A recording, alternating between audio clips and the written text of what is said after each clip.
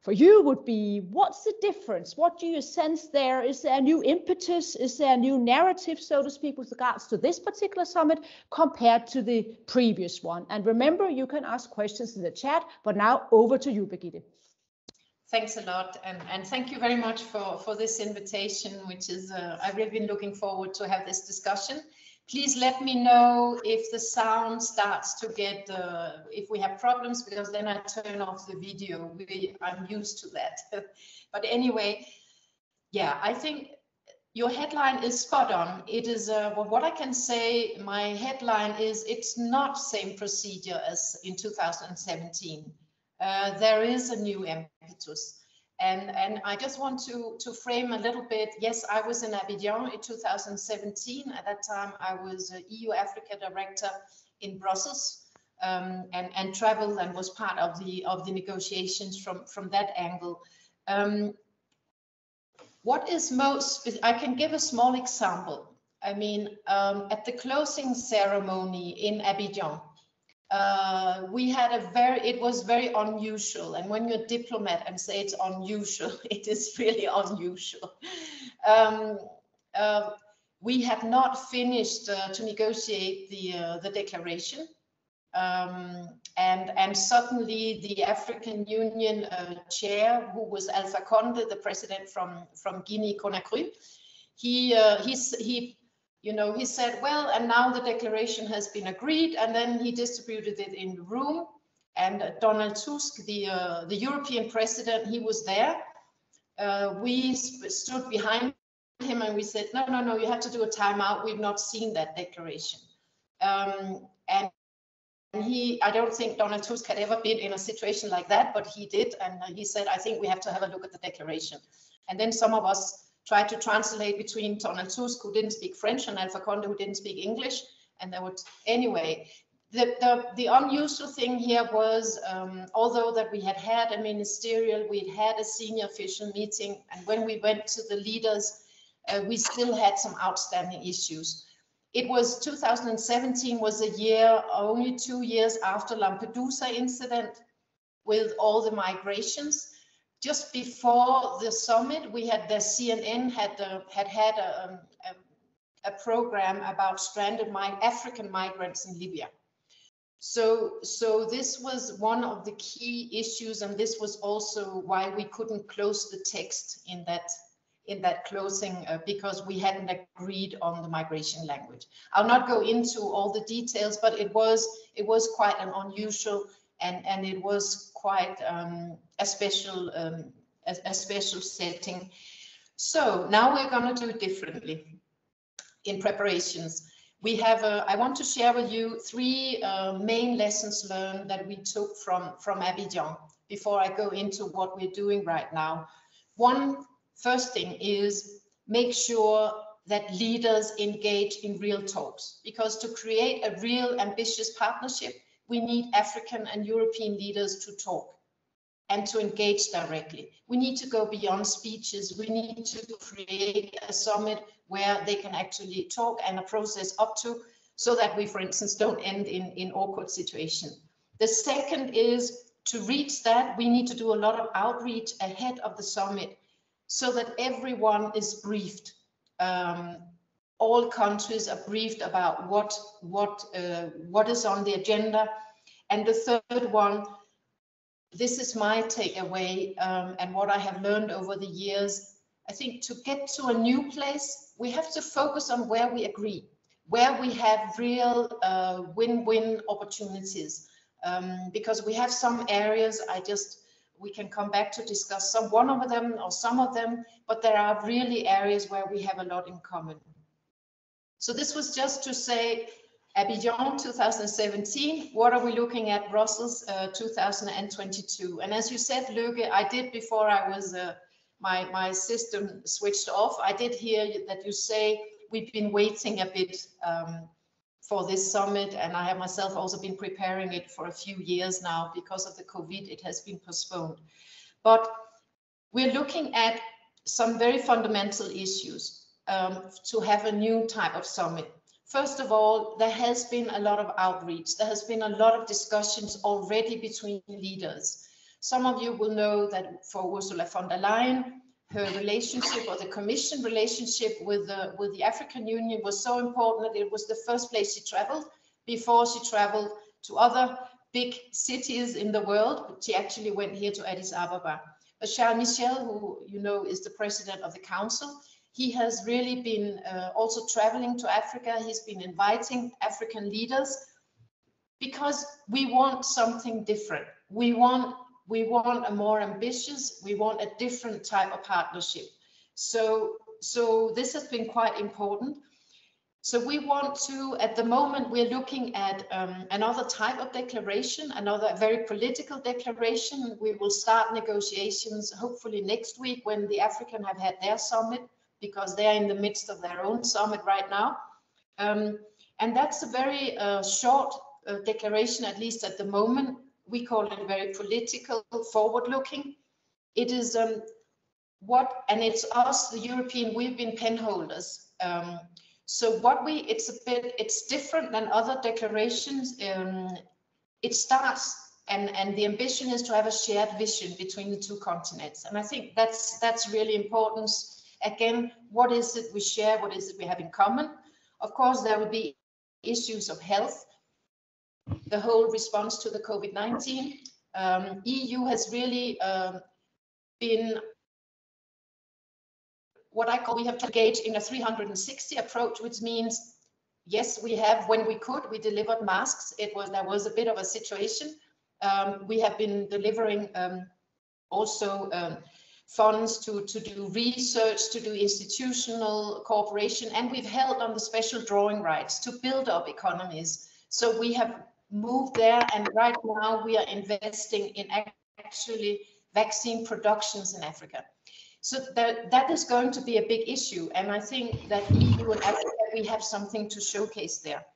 There will also be, I think, research innovation. There will be the global gateway will be quite important. The big launch that we did from the European Union side, from the Commission in December, where we promised to mobilize 300 billion euro for investments, and this is exactly also meeting what we've heard from the African leaders. They want to see EU back to invest in infrastructure in a broad sense. So this is a bit on the substance of what we're going to negotiate. There is also a new way. It's not same procedure in terms of how we are organizing the summit. So, because those of you who, some might have been in meetings or so on, where, you know, formally you can have each leader have 2 or 3 minutes interventions. If you bring European and African leaders together, you have more than 80. And that is not so interactive and not framing the dialogue that I said we wanted.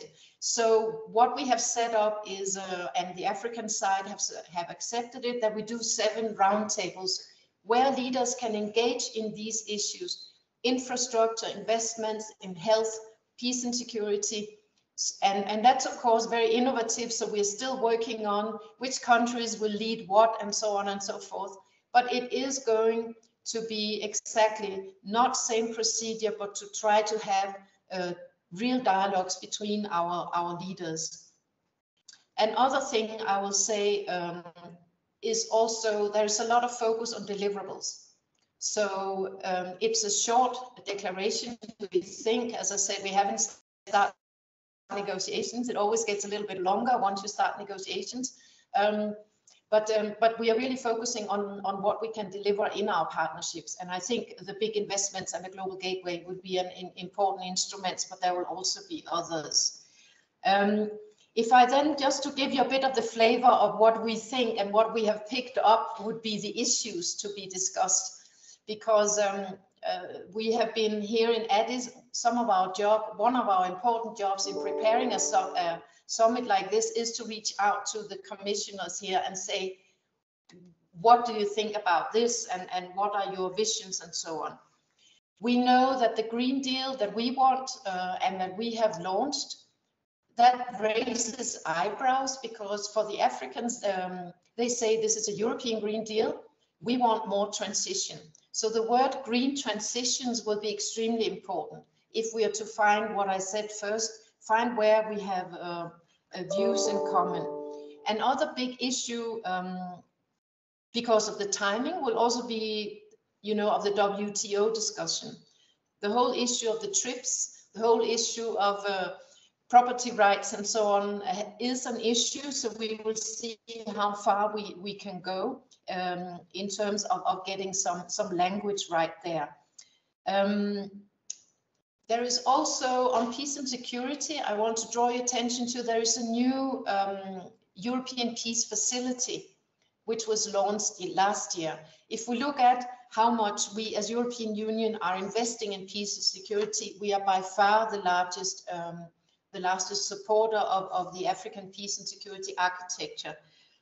I'm sure we will, if we don't get some, we are right now trying to work on a new setup of AMISOM, which is the largest force peace support operation of the African Union in AMISOM, no, in Somalia, it's called AMISOM. Another thing for sure, I think will come up on the peace and security will be how the whole situation in the Sahel and in West Africa. We have the Danish case of just being asked to leave Mali. I saw just the French ambassador yesterday was asked to leave Mali within 72 hours. But what is at stake here is, and that's also something that worries African leaders, is peace and security and what we call the unconstitutional, you know, changes of government. I mean, how the African Union actually suspend these countries that have attempts of coup d'etat or have coup d'etat. So Mali will not be at the summit, Burkina Faso will not be at the summit, Guinea will not be at the summit, Sudan will not be at the summit. We've never seen this situation on the African continent before. So I think this will also be something that we will discuss when we discuss peace and security, but also the governance part of it, which is very much also from the EU agenda. I already mentioned the global gateway that will be with the 300 billion that will be mobilized, not of course only to Africa. This is a global initiative, but Africa is the first geographical continent where we will discuss how will we invest and using the financing arms also of the European Investment Bank and of the other funds available. I will end by just a few numbers because they count, and facts, because sometimes there are many floating figures and I like figures to describe things. The first one I will say is that in 2020, the EU 27 were the largest trading partner with Africa, about 30% of the import, 30% of the export. Another thing is related to how much we are quite a big financer of the African Union. At the moment, we're actually financing 40% of the budget of the African Union. So that's quite a lot. And on peace and security operations, we have actually invested over, well, since 2007, 3.6 billion euro. So this is, it's a big business, and that's also why we here at the delegation, we are almost 60 people with 33 Europeans and of course many Ethiopians, as we are in Ethiopia, Addis Ababa. There are specialists on all the various files that we cover, covering all issues from human development, health, education, what I mentioned on green and digital, and to migration and mobility and peace and security. I'll stop there. These issues will also feed into the summit, and we are formally, and what is important about a summit is that gives us the strategic framework that will guide us until the next summit. Thank you very much. Excellent, Birgitte. There was no need for any digital surgery there. That was loud and clear. We are just about to move on, but I just wanted to hear whether our Minister Fleming, whether you had any comments, I mean, possibly also on your sort of optimism. You mentioned that the timing for this summit was a good one, But then I could also hear Birgitte saying, well, there are also some, well, I know that from the press as well, some incidents happening also with regards to Mali and so forth. So are you also maybe slightly worried that some of these more issues regarding security, sort of great politics could have an impact, negative impact upon the summit? How do you look upon that? Over to you, over to Berlin. Thank you, and thank you very much to two others. It's really interesting. Yes, and I think it's really a very, very, very timely summit that we are looking into. But also I agree that, and that was also what I said, that our second priority is peace and security. It's really a lot of things are frightening me just now, but we have to be hopeful and we have to believe that we can change. So we are going to focus here supporting peace building and stabilization efforts in Africa. And here we focus on Sahel, Gulf of Guinea and Horn of Africa, and also conflict prevention and preventing violent extremism, because that's what is really frightening a lot of people in Africa just now. And that's also one of the reasons to the very big migration and to that the number of UNHCR that about 85 million people are refugees or they are internally displaced just now. So, of course, this is a very critical situation. Thank you. Excellent. I think what we'll do is that we'll move on. I think this was a very good sort of first part of our webinar, and particularly also thank you to ECFR for joining, our minister, and Birgitte.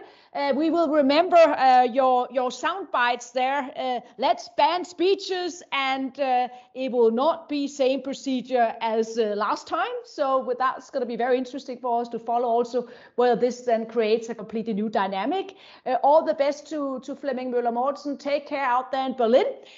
We move on now to our next speaker, to Katarina Sørensen, who is Deputy Director here at Think Tank Europa, and among many of Katarina's talents is to be very sort of good at asking the right questions and figuring out what do Danes think about the European Union and international affairs. So we thought it would be extremely relevant to ask questions about what do Danes, the Danish public, think about Africa now that we have the African EU summit coming up. So over to you, Katarina. The floor is yours. Thanks very much, Lykke, and I hope you can see the slides that present. Indeed.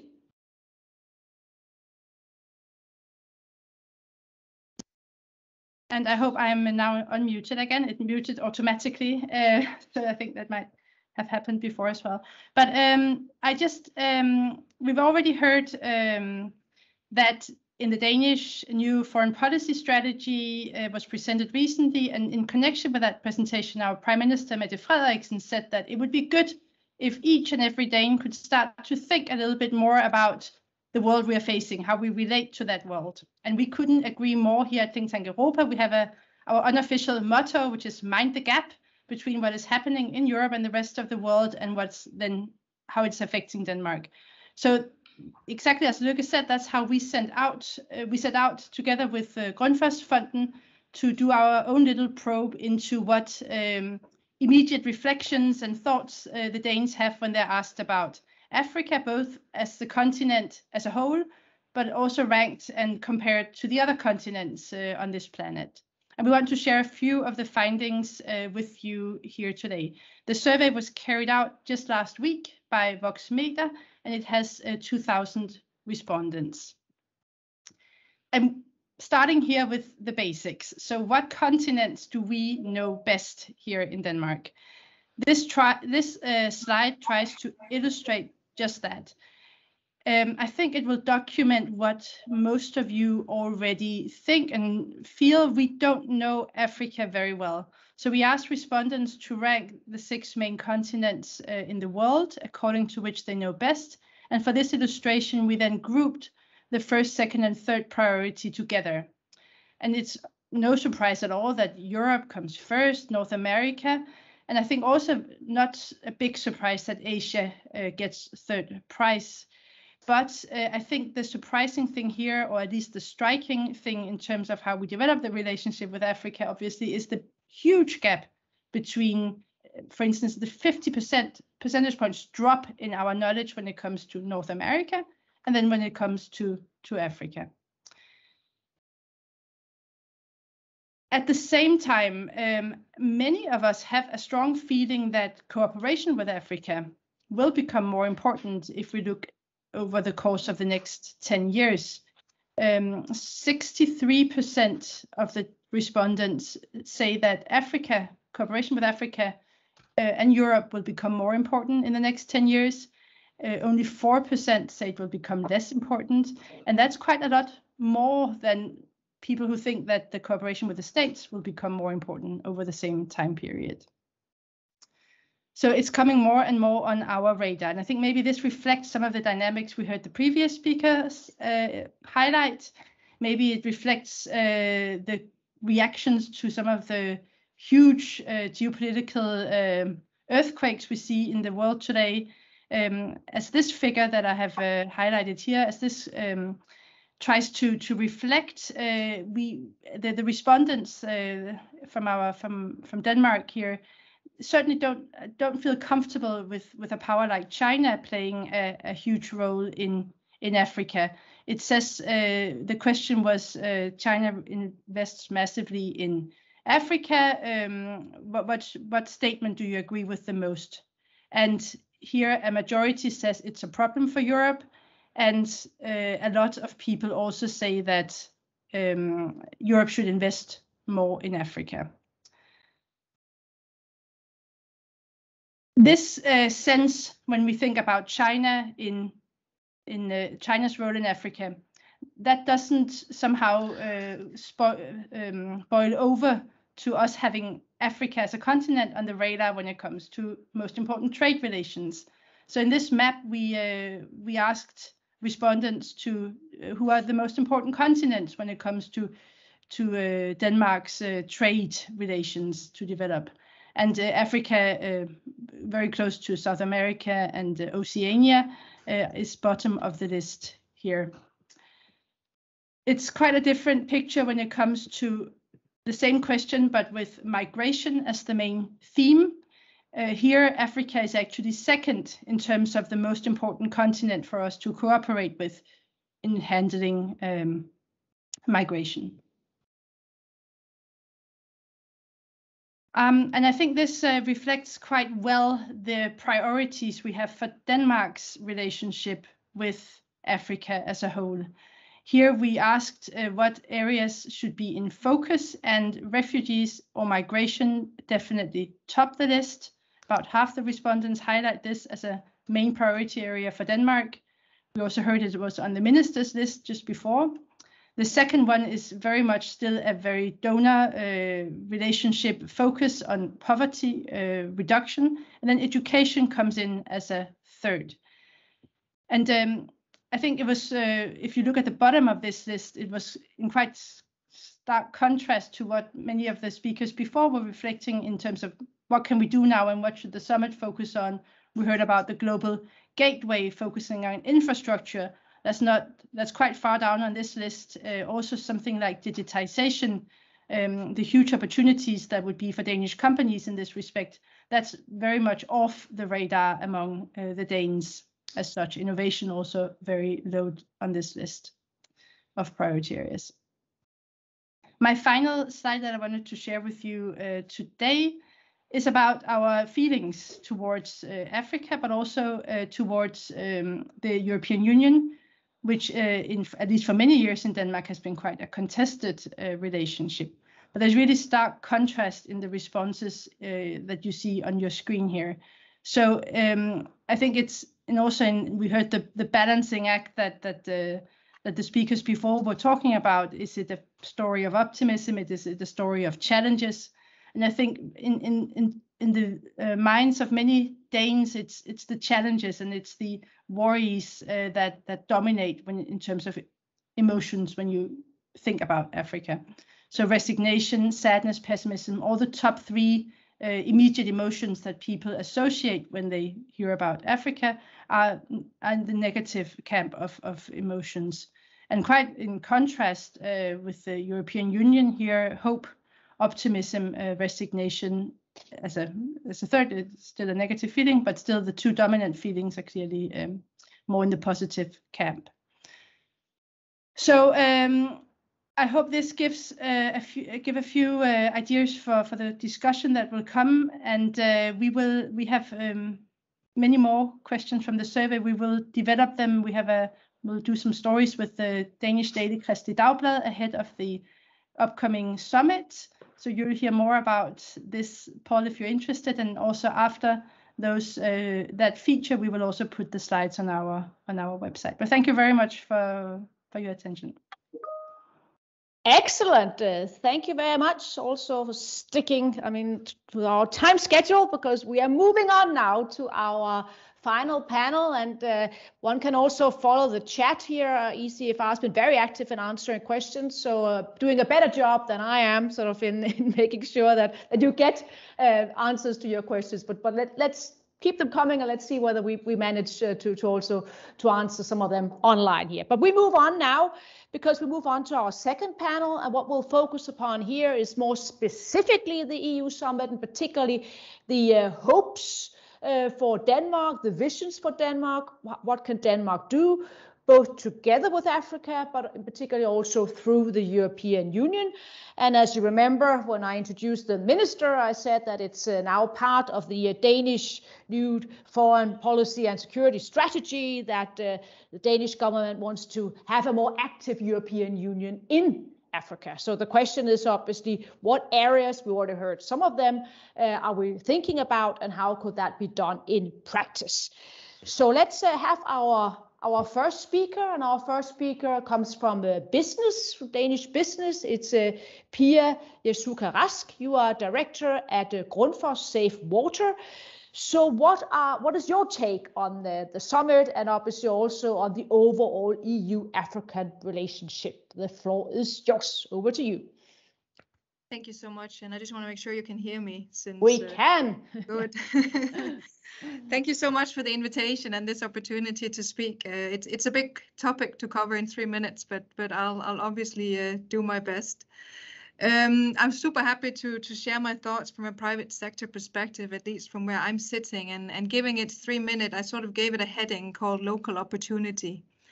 I think it's fantastic, first of all, the private sector is given a role, which I think has been growing these past years, also with the Sustainable Development Goals, and certainly also with the new strategy from the EU that highlights private sector investments into Africa as well. So I think that is excellent news and very exciting for private sector. I was asked to reflect on how can we prioritize our engagement in Africa, and I gave it some thought and actually decided maybe that's the wrong question. Maybe the question is, what do our African business partners need to grow in their own markets? Private sector is very, very simple. Private sector will go where there's good business to be made. We're not complex animals like that.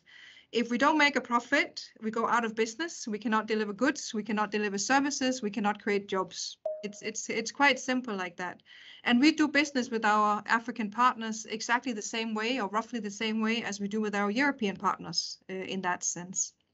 We grow together. That's how private sector works. We always work in win-win with our customers. That said, there is an opportunity to grow in Africa. It is a home to the fastest growing population, and we often hear of these big opportunities also that came out around the Sustainable Development Goals when we were trying to show how we can monetize on that both from the EU and UN side, and also from Denmark's side. I think the challenge with that is that we often end up looking at a very long time horizon, 2040, 2050, and most companies don't even survive that long. In 1958, most big companies would survive around 60 years, and now 50 years later, it's less than 20. So we are looking at investment horizons where we often talk in 20, 30, 40 years into the future, and most companies will not even exist by then. So that is a very tough decision to make, to look at this very long horizon when it comes to making business investments. So I think some of what we need to discuss is maybe the horizon when you're talking to businesses around investments in Africa. The other word I wrote down is predictability. We really love predictability. You know, what some are calling the great power competition, or, you know, you are calling the geopolitical approach, is not necessarily something that increases predictability. I can certainly recognize the competition in this because it is reflecting what we also experience, of course, competition in the market with companies from other places around the globe, and also particularly from India, China, and other rising industrial nations. So the question for me, at least as a private sector person, is more, is there a level playing field? You know, competition is not bad. I believe in open markets, but is it a level playing field when we go into Africa? So I think that's the big question where I see EU can certainly play a role.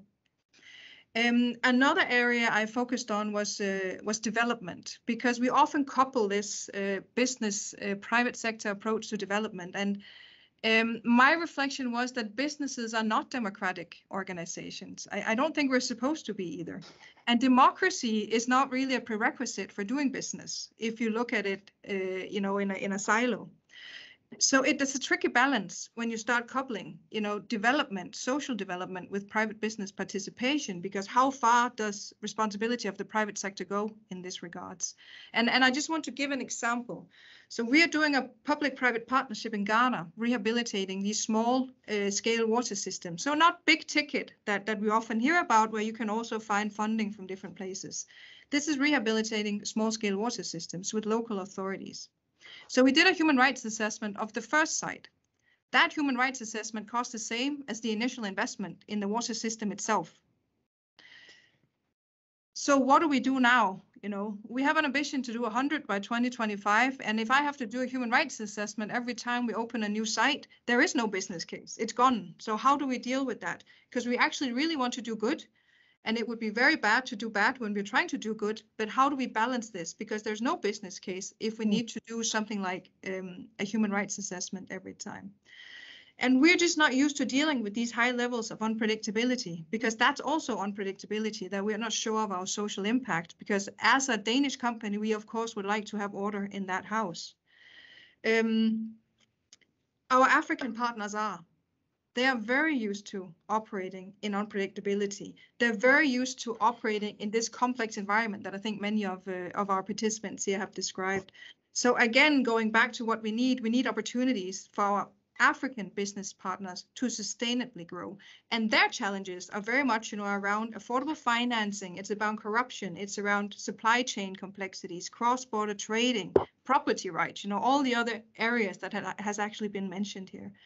And I think this is where the EU-Africa partnership can have some value, you know, in this enabling framework conditions around the ease of doing business. And for the Danish government, of course, that's the shorter term. Long term, of course, peace and security is the foundation for predictability. For the Danish government, I think something that the Honourable Minister also brought up is focus, and it's building deep sector insights and relationships in specific sectors where we have business strengths and know-how, like water. That's also, by the way, thoroughly regulated typically. So this public-public collaboration can become quite important. And that can really simplify our ability to engage and grow locally as well. So I think there's huge opportunity for public-private sector and the EU and the Danish engagement in Africa to really start paving the way for African and European partnerships to grow together. Excellent. Thank you very much, Pia, and also well done in answering your own questions. That is also sometimes a tactic that I try to use. We move now on to Flemming Conradsen, professor at the University of Copenhagen. I think that all Danes on this call have seen Flemming on television all the time, trying to sort of make the point that this pandemic that we are facing is not a Danish one, it's not a European one, it's not an African one, it's a common one, and we need to find common solutions to combat the pandemic. You can speak on many, many topics, Flemming, but I'm sure that there will also be just a little aspect of health. But thank you very much for being with us, and the floor is yours.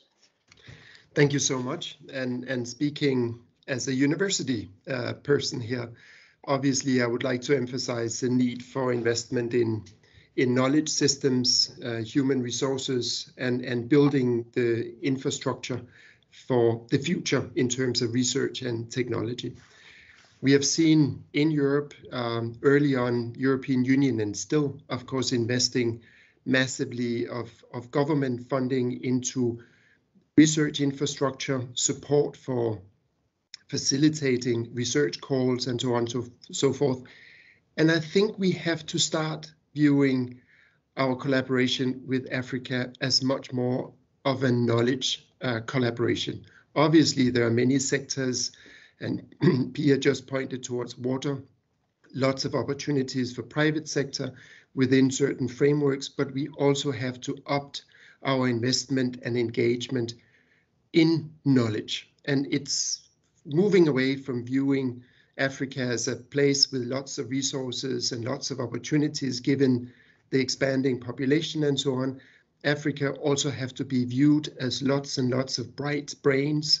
It's the youngest continent, lots of opportunities for develop technologies that are not transferred, but have a starting point in problems identified locally and solutions developed locally. So I would love to see an upfront European Union approach that clearly acknowledges the need of recognition of building knowledge infrastructure in Africa. And it's not us building it, but it's finding ways of facilitating that structure being prioritized, and also investments. It could be private, it could be national, of course it could be multilateral, but that has to be a focus.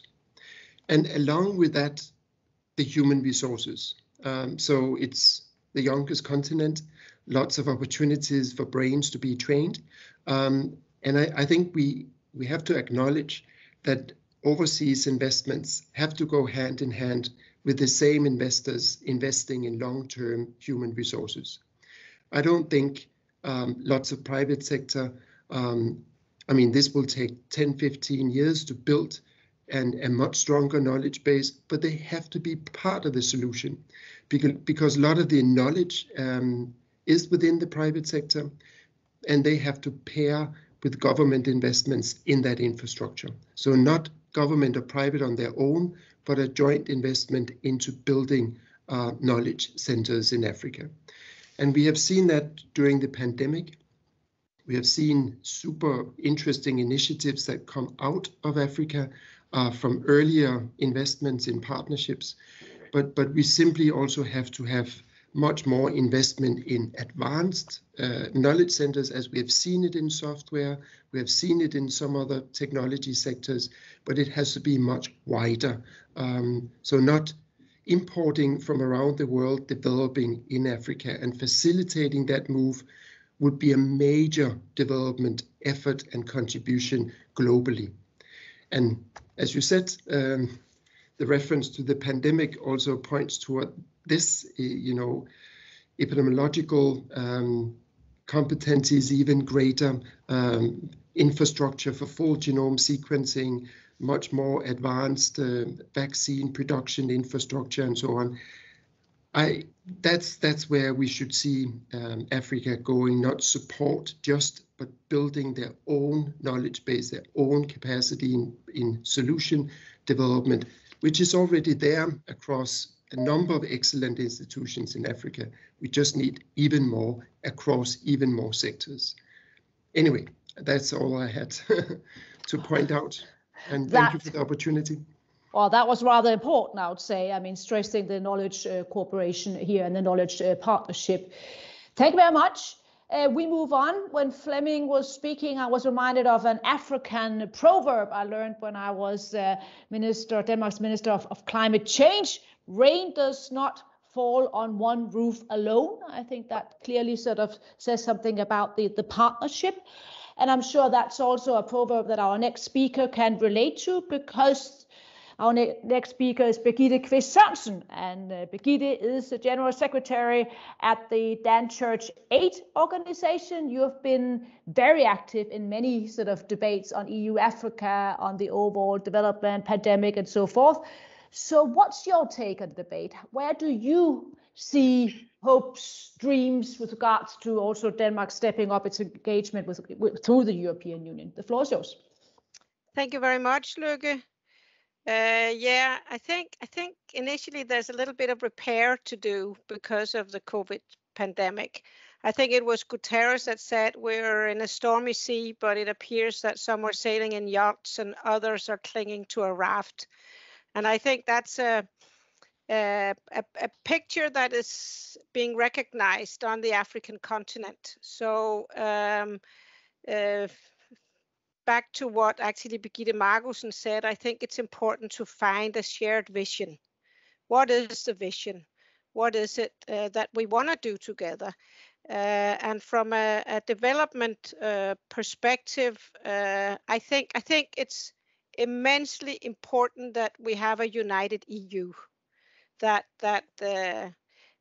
we can see that on the ground, and when we work in Africa, the fact that the EU have sort of a joint mission. I know that the member states don't always agree on everything, but I think it's important to actually stand here together and say, okay, what is the shared vision? And if we should offer some suggestions, I think it would be very much around what actually also Flemming talked about and Guamaka talked about, that we need to find out what is it we want from each other. And I think what we have learned is that our role as a development actor is not to come and do and tell.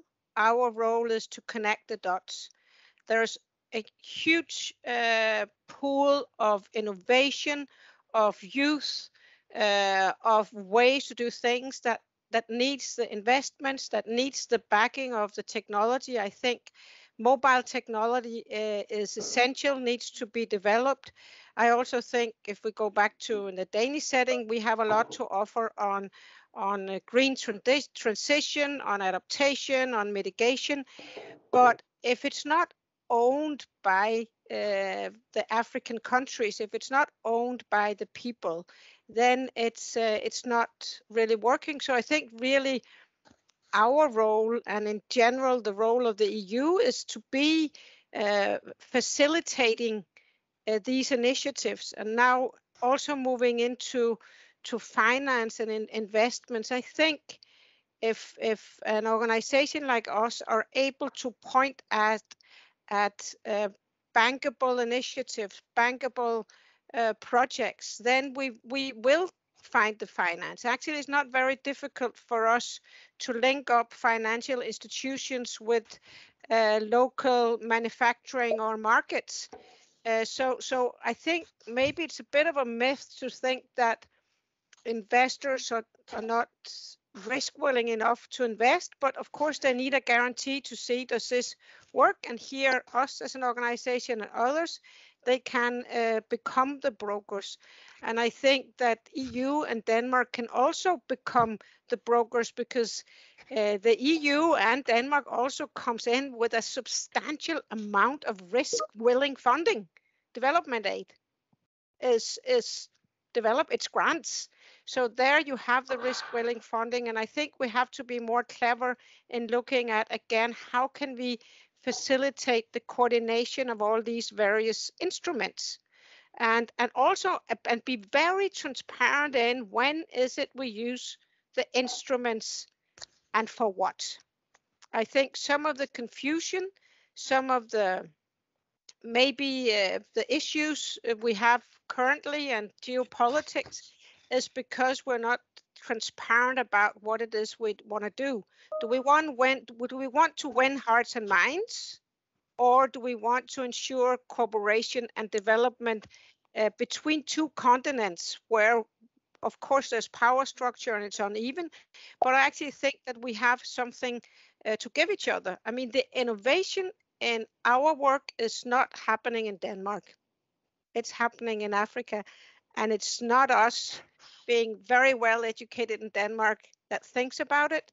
It's the young people in Africa that thinks about it. So I think we have a lot to give each other. So really the green, the transition, I think is really good, but don't think that we can just export our solutions. I think the whole tech part is really, really important.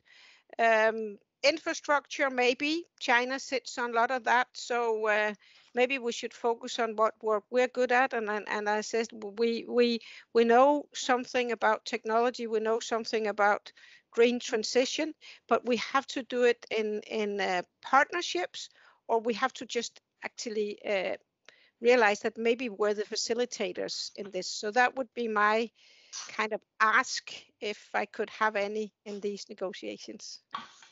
Excellent. Thank you very much also for reminding us of the need to have some repairment done to the old relationship, particularly due to the pandemic. And you also mentioned youth, and that is definitely the cue for the next sort of speaker and the next topic, because now we go to Mr. Koro, who works for Grundfos Water Management. Macron, 2 weeks ago, the French president said the following: "We need an education, health and climate agenda for the continent's development, and in order to give hope to Africa's young people." You can obviously not speak on behalf of an entire continent, but you can speak on behalf of yourself. So what are your hopes for the future if you look upon the EU-African relationship? Over to you. The floor is yours. Thank you very much, Fries. This is a very broad topic, but I'll try and put my thoughts together within the 3 minutes. We have to know that Africa is a land of many diverse orientations. I mean, politically, geographically, economically, traditionally, and even socially.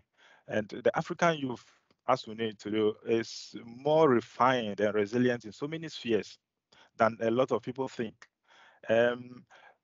Because of all these economic, political, and social conditions that we found ourselves over the years, we have become so resilient that what other people see as fears, we do not see as fears again. We see them as challenges. So I can tell you that the African has no fears, if I can put it that way, because of all the things we've gone through. So when it comes to fears, no, we'll call them challenges. Now, well, you said I can speak on my own behalf, but when the invitation came, because Africa is so wide, I decided to speak to other colleagues from different spheres to find out their thoughts and how they feel about this. And it is so interesting. One of them just texted me that after hearing, is it Fleming? Yeah, speaking from Berlin, what came to his mind is the Berlin conference in 1885. He's asking me, are they going to share Africa again? Then quickly he said, well, now times have changed. So this is we are going to chart a new path, not as before, but a new path for cooperation, for partnership, that's going to be mutually beneficial than we used to see.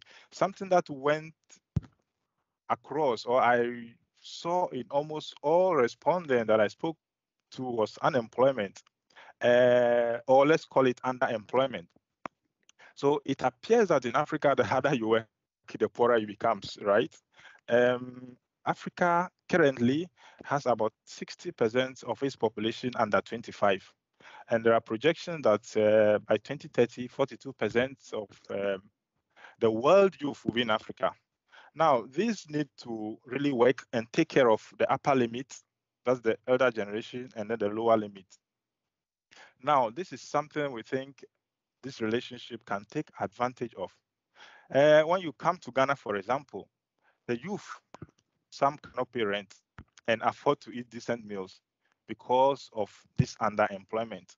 They definitely find stuff to do, but they are not really sufficient. So this is one of the challenges that everyone really talks about. We also have political stability. When you look at what is happening, especially in West Africa, with young population being ruled by the older generation, there's a bit of mismatch in ideologies, the way we see things, the way we understand things, and this is bringing a lot of agitations in the sub-regions. We can mention Burkina Faso, Mali, Guinea, and the rest, and which keeps spreading across. Now, what they also said is the media. So sometimes you hear of this news, and then so close to you, you get to the situation, you realize that it is not as exactly as the media is portraying. This is also a challenge we see. And then the fear of being left out. So one shared with me that, am I sure that the way there's attention on COVID-19, how come there was no attention when Ebola came? Is it because now the big boys are also part? So when it has to do with only Africa, okay, let's leave them alone. When it has to do with the world, okay, let's come together. And now that we are looking at new partnerships, I think we need to look at all this, because over the years, this has degraded trust, and we need to build trust. One thing worth noting is the African youth do not really trust its leaders so much as people think. Because we think they've taken some bad decisions on our behalf. That's why the continent is as it is now. So one of the hopes we see is in this new cooperation, after the high-level meetings and the policy makers, and we need to find ways and go to the grassroots where lives are being affected directly, which is very important.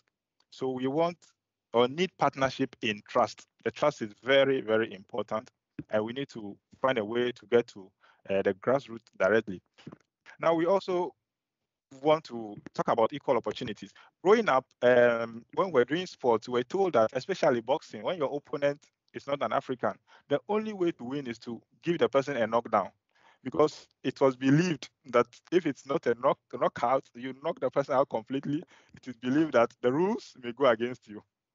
So growing up, yes. So those are some of the thoughts that run through the African young person. So he knows that he's already disadvantaged. So what must I do to? So going forward, I think those are some of the things we need to really look at and then correct in the African youth. Now, I have to say that there's a lot of prospects and on the continent we can look out for. As I said, a lot of the youthful population is in Africa, and huge opportunities are here for investing in human development. And this population will need to work, which is something Europe can really take advantage of. Of course, you can bring some of the factories here. You have labor, which will be cheaper than you have in Europe. And we also want the partnership to be kind of co-creating solutions for the African. We want to be part of the decision at a point, not only the consumer, the end product, but throughout the process. So we feel like, okay, this is our product, this is our solution. We did it together, not to be done and then brought to. We want to feel some kind of ownership with it. So we can also look at that. Then the strong, resilient, and independent institutions. You have worked in Africa, and you will know how difficult it is sometimes to pass through our institutions. We need to find a way out and make sure our institutions are independent of political interference. I've already told you that we do not trust our leaders so much. So anything that passes through the leaders, well, it is good. We can't do without them as well, but you have to keep at the back of your mind that we need to go a step further. Of course, I've seen organizations already doing that, going a step further, not only at policy level, but going to do impact investment now, like Pierre mentioned with the Ghana Water Initiative, a special initiative that Grumforce is trying to do good and do business. There's data that about 1/3 of treated water that goes through the pipes, or 1/3 is lost through pipe fittings and weak infrastructure and stuff like that. There's also another data showing that 1/3 of people in Africa lack access to water. So that tells you that the solutions are right in front of it. They are not really far. These are some of the initiatives Grumforce has decided actually even to take the front role and show the way for others to follow. And this is part of its strategy. So private companies are beginning to see this as a holistic approach and to put it in their strategy. And if you listen to Pierre very well, yeah, the human impact assessment is as expensive as cost of building some of the systems. So it becomes a chicken and egg situation. How do you marry the two? So I think the EU can look at supporting these companies who are already doing good. Because our relationship with Europe is diverse. Some are actually on the positive side, some are actually on the negative side. So this is one of the positives. Let me let me just give one of the negative side to you. So it is projected that African continent is the fastest growing, right? But on the ground, we do not see that ourselves. Yes, how come? I mean, all the statistics show that it's the fastest growing continent. Yes, joblessness is increasing. Why is it so? So when the construction, especially maybe our friends from the Far East and Asia, sometimes they bring even painters. So you see a lot of liquidity, a lot of money in the system, but it doesn't benefit the African youth directly. So that is how come you see that, okay, the growth is within the positive gradient, but it is not reflecting in our pocket and our living conditions. So those are my few words, not to spend too much. There's a lot actually we can say, but for 3 minutes, thank you. Well done, and particularly also thank you very much for taking the effort of talking to friends and colleagues in your own preparation for this session. We truly appreciate that. We could go on for quite some time, but being half German, I always like to stick to time, so Ordnung was signed. But before I close, I would like to give the floor to our co-host, to the Poul Due Jensen Grundfos Foundation, to the CEO, Kim Nør Skibsted. So over to you for a farewell remark and some reflections. The floor is yours. And you are not in Addis Ababa. No, I'm in Bjerringbro, Denmark. Yeah, so okay. Thank you all, and especially also I'd like to say a greeting to my very good friend Hualali in Ghana. That was very interesting, and thank you also for the panels during this session. It's been very insightful and very inspirational. Thank you to the minister also for sharing his reflections, and not least the ambitions on behalf of the Danish government, what they're trying to do with the European Union regarding Africa. The reason why we are funding this event and why we're interested in this is because the Grundfos Foundation has been active in Africa for many years, and in various projects where we've been donating money for especially water projects. And we've seen what also some of the Danes responded to the survey that you showed us, was that we are a bit, frustrated about some of our Asian friends investing heavily in Africa and seeing how the infrastructure in Africa is built by especially Chinese companies. And when traveling in Africa and you talk to your African friends and ask them what is really the need and help and tools you would like us to come with, the answer is not a new railway or a new domestic terminal for an airport. It's really clean water, it's green energy, and it's investments in local jobs. So that's the agenda also from my side, and I also heard that during today's session that there were some of the key highlights during the session, and also the idea of coming together in Europe. Especially Denmark is very keen on doing something in Africa to not just aid but make trade and develop the countries in Africa on their terms, not on our terms.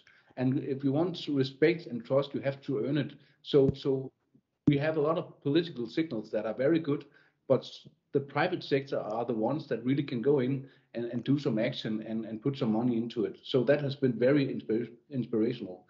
Our hope is, of course, during today that we have new insights, new knowledge, and not least inspiration, so we can continue that dialogue within the European Union, together with the public-private partnerships, and not least with our friends in Africa. So thank you so much, all of you. It's been fascinating and very insightful. So to be honest, I'm quite optimistic, because today I became even wiser than I was yesterday. So thank you so much. That sometimes does happen. So thank you very much to you, and thank you to all our participants, particularly also our panel. We could have continued for a long time, but we will return, because I think it was Nelson Mandela who once said, after climbing a great hill, one only finds that there are many more mountains to climb. And I think we've only scratched the surface. We still have a couple of mountains to climb to and topics to discuss. And the next topic that we will discuss in this format will be water. So basically focus upon what can be sort of the cooperation there between the European Union and Africa using water as a specific case study. So we'll return with that, but we will obviously also make sure, as Katarina Sørensen mentioned, to follow the EU-African Summit as it actually evolves. We got some insights there from all our panelists, and personally I'll be very interested to see how do they actually get these roundtables to work with the heads of states and so forth. Will that create a different kind of dynamic, having experience of climate change negotiations myself? Goodness, there were many speeches and they weren't banned. So let's see how this works. It could actually lead to this new optimism that also Keep mentioned at the end. Let's hope for that. And thank you very much also for the comments. There were many, as you can see afterwards, also links there that my wonderful junior analyst William has been putting out there. So there are many things to follow up on as well. So thank you very much, and see you soon, and stay negative, as they say.